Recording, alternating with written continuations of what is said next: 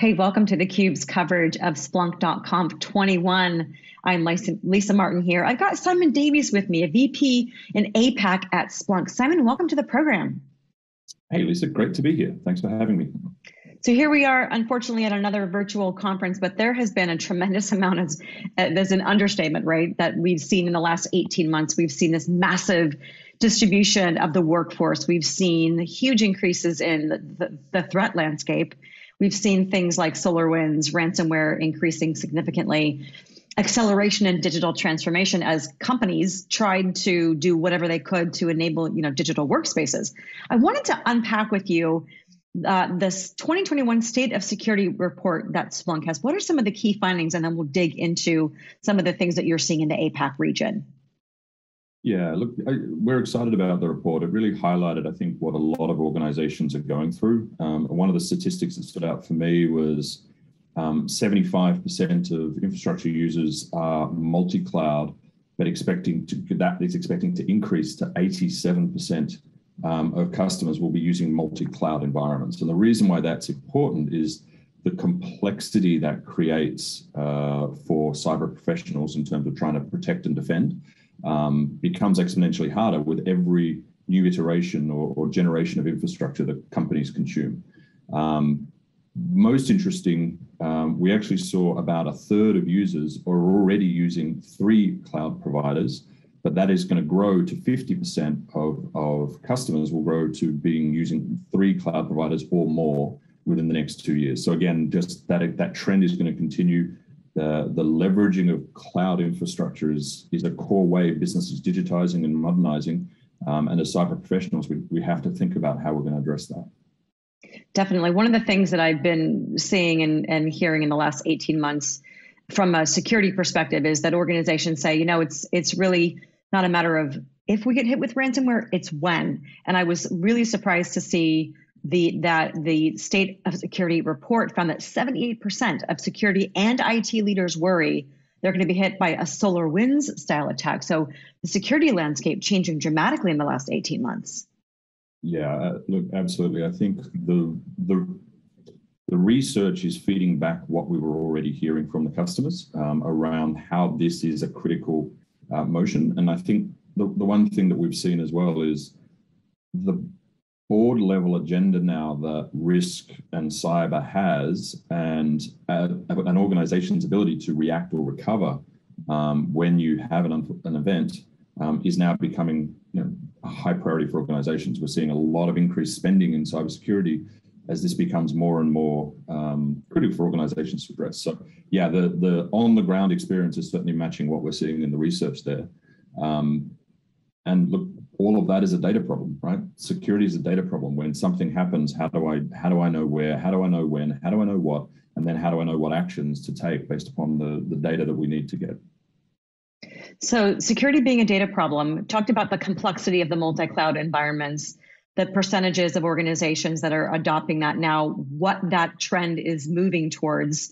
Also, complexity, I can imagine, with data volumes only increasing. What are some of the key challenges that APAC organizations specifically are seeing as they are accelerating digital transformation and doing what they can to enable this distributed workforce? Yeah, so the hybrid or multi-cloud environment is, I guess, an indicator of increased complexity. I think we often overlook the fact that I think the hybrid world is here to stay as well. So nobody is 100% cloud and nobody is 100% on-prem anymore. It's very much an environment now where I need to protect and defend across that entire surface area. And increasingly with edge computing, and as we're looking at organizations pushing processing out to the edge of their operations, and whether that's a distributed workforce or sensor-based environments, that becomes critical as well. We've got organizations like Intel that use us to basically monitor not only the cyber infrastructure, but the entire customer infrastructure that they're providing with fabric-based sensors across environments where you can imagine that the security becomes even more important. So I think that complexity and the data sources that are now being generated and the explosion of that is kind of critical. For APAC specifically, we saw some interesting trends. We saw about 37% of organizations are using data to now support their compliance environments. about 36% are bringing in non-security data, and about 36% are really starting to use AI or machine learning tools to help them in that large-scale data volume processing that they weren't able to do before. And then lastly, security analytics really is starting to become a critical tool in the arsenal of cyber professionals, with 34% of organizations saying they're already using some form of security analytics to help them address the threat actors. Is there a silver lining in terms of the IT folks and the security folks becoming better, collaborating better? Is anything that you've seen in this report? Well, in the report, but also in the way that we're seeing SOC organizations use tools. The orchestration, remediation, and automation is a big industry trend, particularly when you look at things like implementing zero trust and how you would use that for putting that additional layer of protection around an organization. And that's where the ability to identify using machine learning or AI trends or events, understand the actions that need to be taken, understand the data sources that help address and remediate those, and be able to automate that, frees up the time of cybersecurity professionals. And that's a critical step we're seeing because there is a shortage of skills, and that's been an ongoing challenge, not only in Asia Pacific, but I think worldwide.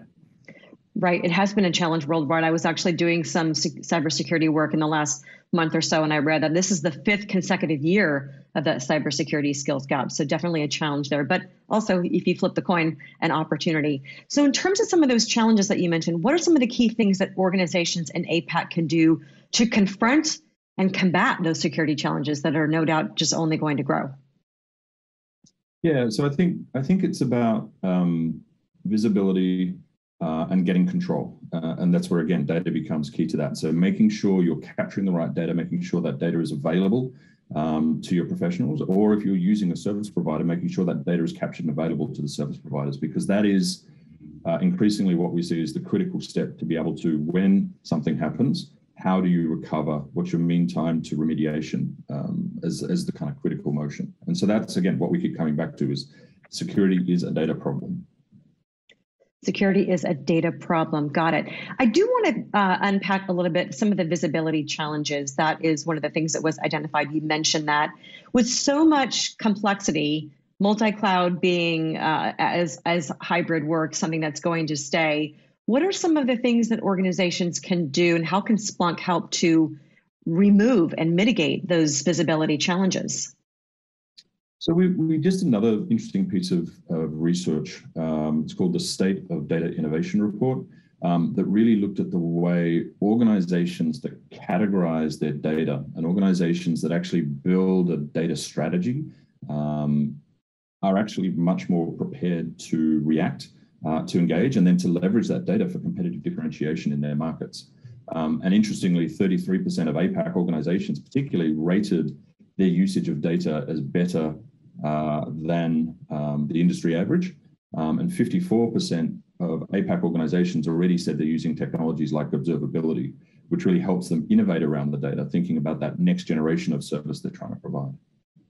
Did you see, those are great numbers, just about a third are working on implementing technologies, 54% work focused on that observability. Did you see any industries in particular that were leading edge there? Of course, every industry being affected by the pandemic, but I'm just curious if there were any ones that stood out.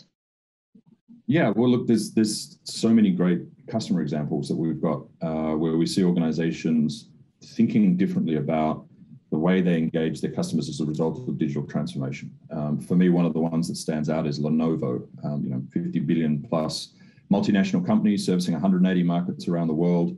When they looked at their observability approach and tried to understand how they were going to approach troubleshooting when they had issues, if you think about the e-commerce experience for their consumers, they were able to reduce the downtime and improve the remediation time when there were incidents, even though they had a 300% increase in traffic. And so for the ability for an organization to handle that kind of surge in digital interactions with their customers and do that, to have clear visibility using metrics, traces, and logs to understanding exactly what's going on across complex siloed multi-services environments was critical to Lenovo's success. And not only from a cybersecurity point of view, but also having real-time visibility into their infrastructure became critical as they service their customers.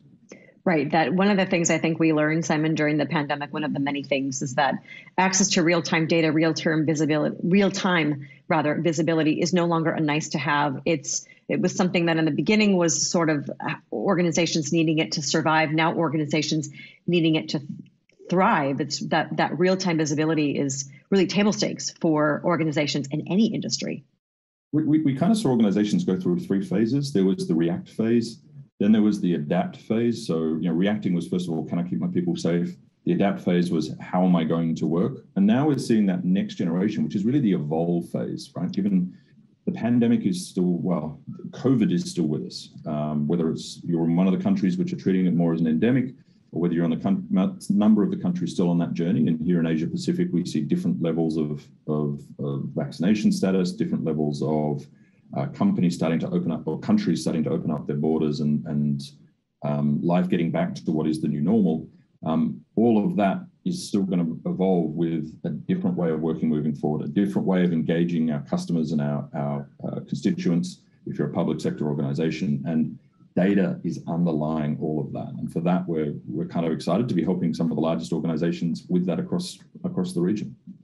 Data is absolutely critical. One of the things that we've also, I think, observed in the last year and a half is the patience or the fuses of people getting smaller and smaller. So for organizations to have that visibility into data so that they can service their customers, whether it be healthcare, financial services, or the tech sector, for example, the access to that data is critical for brand reputation, reducing churn, and of course, ensuring that the customers are getting what they need to from that data.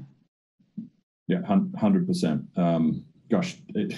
So many examples across the region. One of the ones that jumps to mind is Flinders University, right? When they had to go remote, they had to go virtual, 25,000 students overnight, suddenly needing to be interacting via digital channels. How do you keep them secure? How do you keep them safe? How do you get insights in terms of the services that they need to protect that student population?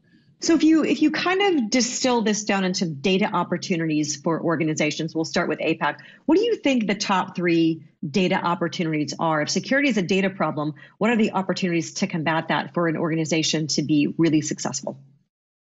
So I think visibility is the first one. So making sure we're capturing the data, making sure we're capturing the right data. And so the ability not only to capture the data, but to time sequence the data so I can actually understand what's happened and when. The second then is control. So ensuring that the right people have access to the right data, but we control that in a way that is specific to our organization. And then lastly, compliance. And I think we've seen a lot of new legislation start to come in around critical infrastructure, recognizing the importance of the digital infrastructure to the broader economy, and making sure that you're compliant with that critical infrastructure kind of requirements and environments, as well as then the traditionally regulated industries such as healthcare and financial services become critical in that approach. So thinking about those 3 elements, and then thinking about how do I then use tools like automation and security analytics to really accelerate the capabilities that we have as an organization to defend. So observability, control, compliance. Give me the 30-second pitch of how Splunk can help organizations achieve all 3 of those. So observability really is about getting insights into all of your environments. So it's all about metrics, traces, and logs, which is about understanding exactly what's going on with every experience of every digital interaction I have with every customer. And the ability of Splunk to do that with zero sampling or full fidelity of that data is something we see our customers critically need. Security, look, for me, that's all about orchestration and analytics. So how do I get that understanding, that user behavior understanding, the analytics around that, and then how machine learning becomes a critical part of that to help me scale my cyber infrastructure and defend. And then lastly, resilience is really the core for all IT systems in a digital world. And being able to not only harden and deliver resilient services like Lenovo was able to do with a 300% increase in their web traffic, but also when something does go wrong, be able to remediate quickly become critical as well. Right, that quick remediation is critical because, like I was saying earlier, it's no longer a if we get hit, it's when. Organizations need to have that resilience baked in. Well, Simon, thank you for joining me, breaking down some of those reports, what's going on in APAC, some of the trends, and also some of the opportunities, security being a data problem, and organizations, what they can do to remediate that. We appreciate your time. Great, Lisa. Thanks for having me. My pleasure. For Simon Davies, I'm Lisa Martin. You're watching theCUBE's coverage of Splunk conf21.